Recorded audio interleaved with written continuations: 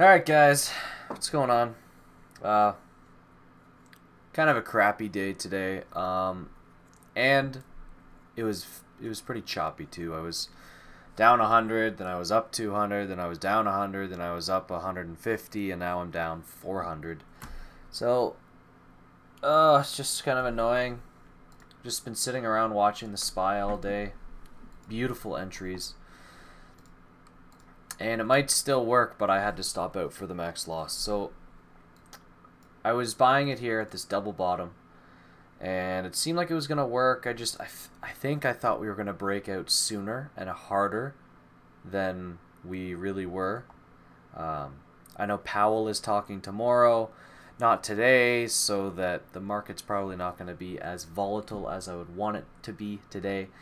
And I took two strikes. One of them was pretty far out, so I took a 2R loss on that, and then another 2R on the SPX, the closer one. So stopped out just now down in this area, and honestly, I don't know. That could have been the actual double bottom that needed to happen to shake people out for the move higher. Unfortunately,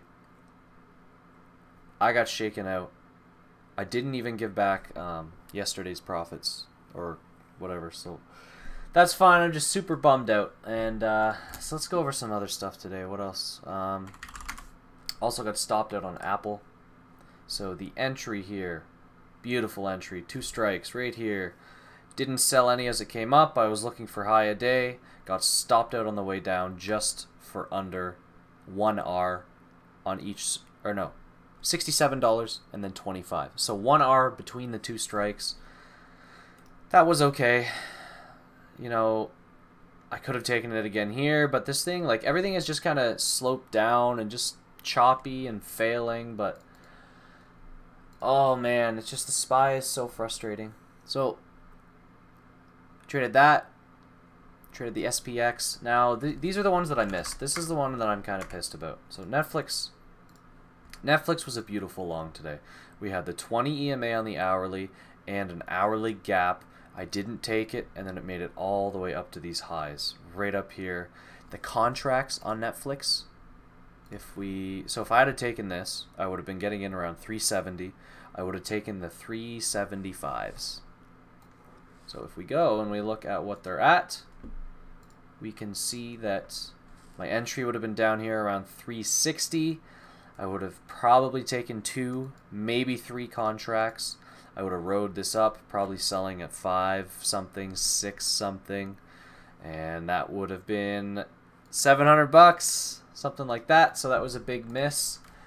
Let me show you guys Amazon, another beautiful hourly setup. We see it came down into yesterday's gap. No, this is the 4-hour. Yesterday's gap. Yesterday's close, the 20 EMA, same setup pretty much as Netflix.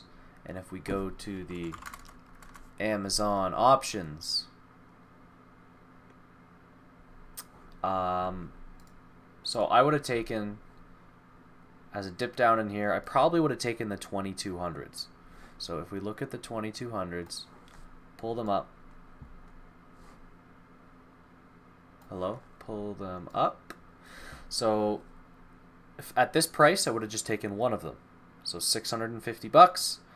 I would have been selling somewhere up in here for 1800, 1700. So that would have been, oh, that would have been such a good win. Oh, 2 massive misses, and then I take the crappy trades that I get chopped out of. So I'm super frustrated right now, but it's all right. I didn't even give up yesterday's gains. And this feeling is the one that I have to get used to, right? I have to get used to being wrong and being okay with it and not just jumping back in this with bigger size. Because trust me, all I want to do is jump back into the SPY with big size. But then if it flushes down back to this level, which is still kind of bullish, because we're still above pre-market lows. We're at the 200. You know, I'd be down 1,500, at 2,000 at that point. So I can't do that. This is really going to hurt when this reverses and goes higher. But That's okay. I'm going to figure out how to be in it next time without getting stopped out. I had a great entry. I'm not a part of it. You know, this might not even work still. Who knows? So, discipline today. This is how I deal with losers. I hate being red. I hate red days.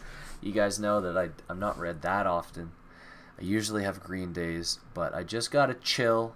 I'm gonna close the platform the second that I'm done this video. I'm gonna go relax. I'm gonna get this out of my system. You know, go to the gym, go for a walk. I like going out for walks when it's snowy out, for like an hour, hour and a half. Just reset for tomorrow, and really go over those misses, because I missed beautiful setups today. And then figure out either, is the SPY and Apple something I would take in the future again, or did I screw up on those, and how I could have managed them differently, for example. So, thank you guys for watching. Hopefully you didn't have a red day like me. Other than that, see you later.